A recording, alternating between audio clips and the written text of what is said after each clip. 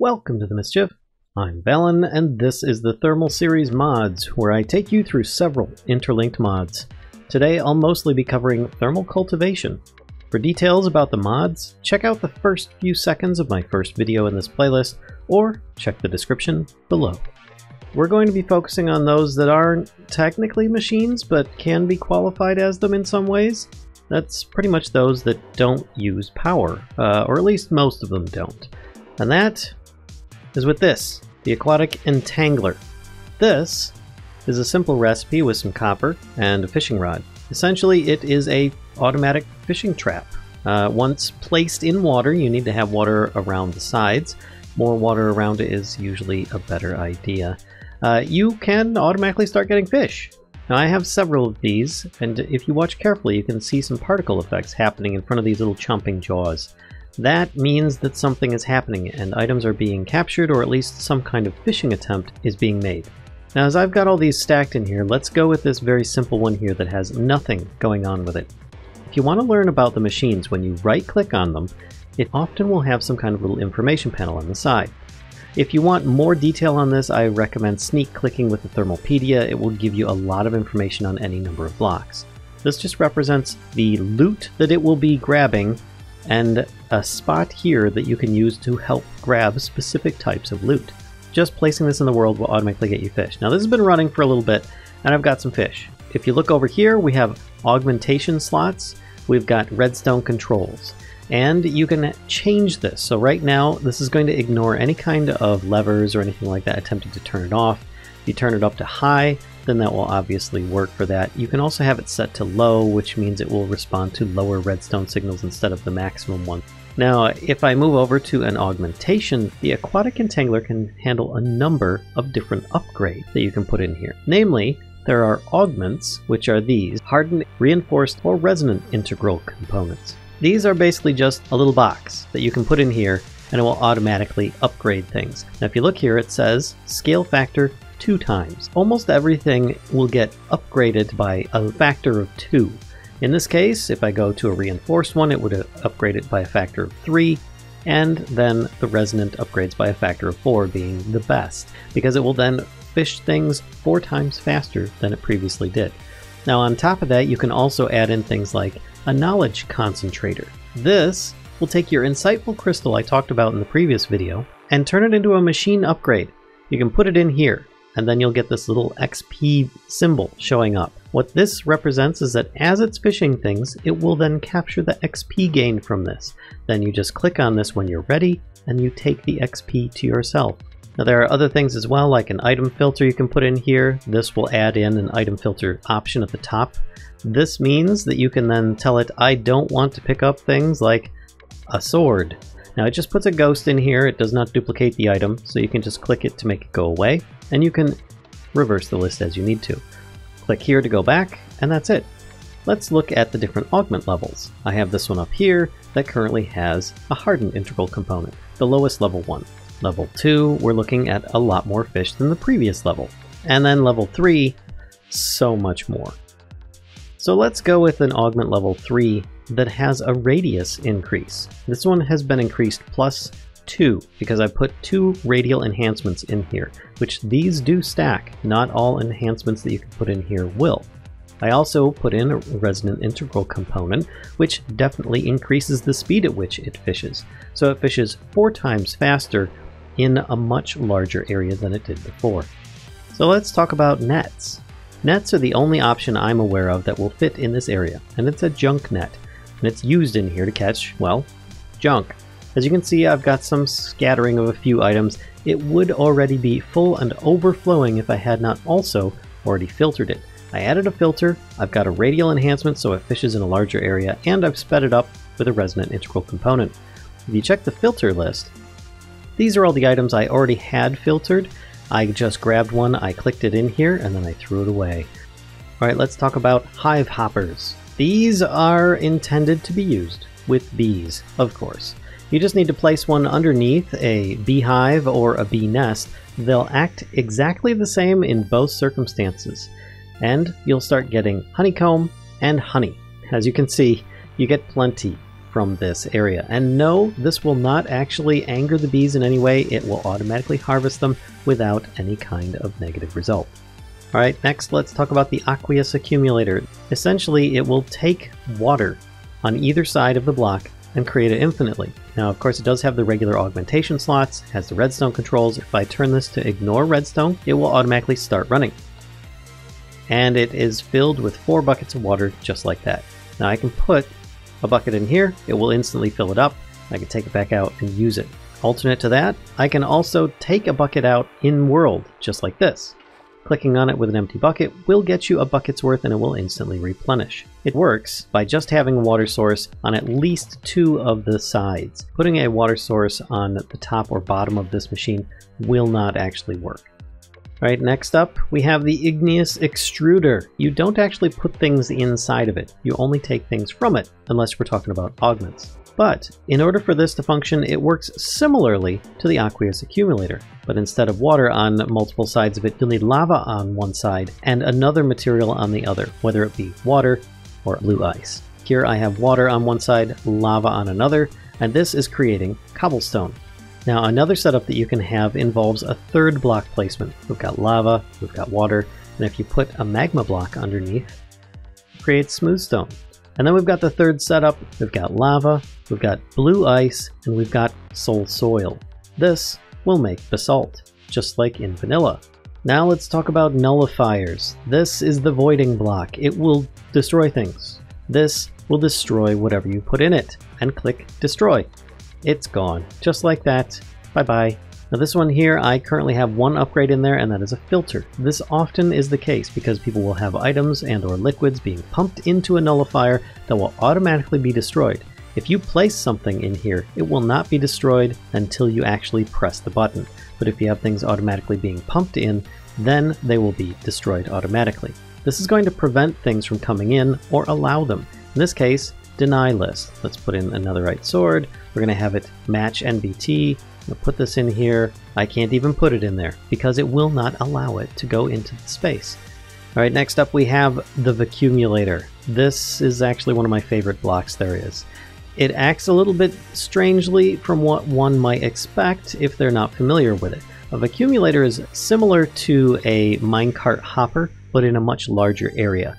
And it will also pick up below it, but not as far below it as it does above. It is going to pick up in a 9x6x9 area. So it's a little bit confusing to see, but I kind of gave you a little bit of a visual area so that you can kind of understand where it's going to vacuum things up by default. Now this one is turned off. If I turn it on, it then has a little bit of an animation. Now if you drop something in the world, it will, in a moment, pick it up, and it goes right inside. If I throw this down one block below, it does not pick up the bucket. It actually just kind of lets it sit there. And it is currently functioning. You put one of those in there, and if you have a bunch of XP nearby, you use some of those, it will instantly pick up the XP and go into its storage unit. And as before, you can also filter this so it can or cannot pick up certain items. Next, we can talk about the Arboreal Extractor. Now you'll notice that there are some different things going on here. We've got a little space here, we've got a little space here, and a little space here. This one is the simple one. This is where the tree blood is stored, depending upon the tree type. It is probably going to be resin, sap, or latex. This shows you the different recipes. If you click on it, it shows you what each tree will give you. And then you have a little space here. This is for something to help it speed up, and that is Phytogrow. Phytogrow is a fertilizer. It's similar to bone meal. It does have 3 different recipes, and you'll get 3 different quantities from each recipe. This can be used to help increase the speed at which things will actually work. On its next extraction, which does take a little bit of time, so don't expect it to be used immediately, you'll notice that this has just sped up, and it will start gathering more sap. Let's go to another one here. We currently have the jungle tree. This will give you latex, which you can then use to make rubber. It is very bouncy stuff, and there's cured rubber, which is also very bouncy stuff, both of which are going to be used for making multiple different upgrades, machine parts, and so on. So spruce trees will get you double the amount of the other 3 types of resin. What good is resin? Primarily for crystallizing it into rosin, which is similar to coal, or tree oil, which is basically a liquid fuel. Let's talk more about cultivation. Now if you look here, we have a lot of different crops.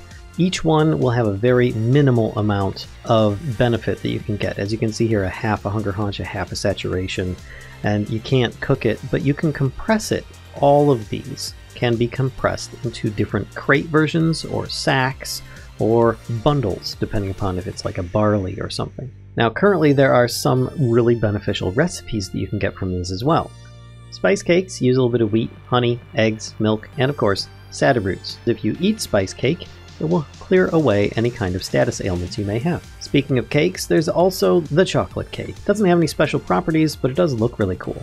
And then we've got this, the perspicacious stew. We have some spinach, some barley, eggplant, and a bottle of enchanting will get you one of these. Alright, I have my insightful crystal here to help store my XP, just to help illustrate this. But if I eat some perspicacious stew, I can gain a benefit that will increase the amount of XP I gain. 10 bottles gets me basically just around 5.5, maybe slightly more than 5.5 levels. Now if I eat a perspicacious stew, I'll gain clarity, which gives me 1 minute of increased XP harvesting. There's 10 bottles right there, over 7 levels. That's not all though, there's also flax. With flax, you can straight up convert it into string. There's a few more alternate foods as well, one being a frost melon. When you plant this on the ground and it grows into being, it will also replenish snow on top of itself. But more importantly, by eating a frost melon slice, you gain fire resistance for about 10 seconds. Now here's the thing though, is that sometimes you can't find these seeds in the world and you've got to find a farmer and do some trading. I did mention more, and by that I mean spores. There are 4 new spore types that you can actually make, each of which are intended to be used with a machine that I won't really be covering much today, just kind of glazing over. Each one has a crafting recipe, which is crafted with bottles o' enchanting. Now what's the benefit of each of these? Well, let's take a look at the glimmercap spores here that we've created by crafting them. You cannot plant them. They do not work in world. So what good are they? Well, the phytogenic insulator, which is basically its own little greenhouse machine, when you put it in here with some kind of bone meal or phytogrow plus some water, will make you glowstone dust and replace the glimmercap spores. You then need to have it fed back in to the phytogenic insulator and it can start remaking exactly the same thing again. This can be very useful for making a lot of resources. Specifically, you've got glowstone, gunpowder, redstone dust, and slime. Let's talk a little bit more about phytogrow, but quite possibly the most important thing it can be used for is making phytosoil, as well as a phytosoil infuser. First, let's cover the soil. Made with some kind of charcoal, phytogrow, and dirt, you'll get 1 piece of phytosoil. As you can see here, things are growing rather slowly, but I wanted to demonstrate the differences. So you can definitely see the benefits of this. But you also notice that the phytosoil does not have any water access. It's not needed. Plus, it's trample resistant, which makes it the most valuable type of soil in my mind. So let's take this a step further. Now, if you look down here, I have Phytosoil Infuser. It's this little block here. This is the only block that I will be talking about that actually uses power. It does have different area upgrades, but it will only affect a 5x5 area, which, if you look here, it being at the center will affect an area 1-2 blocks away.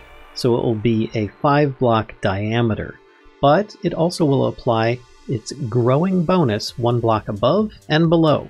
So basically, if you have one in the center here, it will affect this entire row and this entire row of soil. I have increased its speed and ability and everything that it can do. It even stores more power.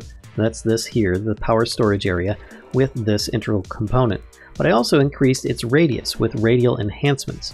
This increased it another couple blocks radius. So instead of 1-2 blocks, it will go 3-4 blocks. So it should cover about half of this farm, more or less.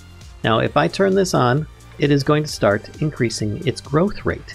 That's what the Phytosoil Infuser does. It infuses phytosoil in the area with redstone flux, or basically power. It powers the soil And so there you have it. I'm sure you can tell the difference between what area it cannot reach and what area it can simply by what crops have been grown. Now, last but not least, what I'm going to end with and start with next time is the watering can. It is made with just some copper ingots and a bucket, and it can be used to water crops. But as you notice, I'm right-clicking, nothing happens. It's because you need to be in a water area and first fill it. Sneak and right-click, and you will start filling your bucket with water. Then you can use it to start hydrating and watering, increasing the speed of an individual crop space. Now, this can be upgraded with a Tinker's Table, which I will cover next time. Because who doesn't want to water a much larger space?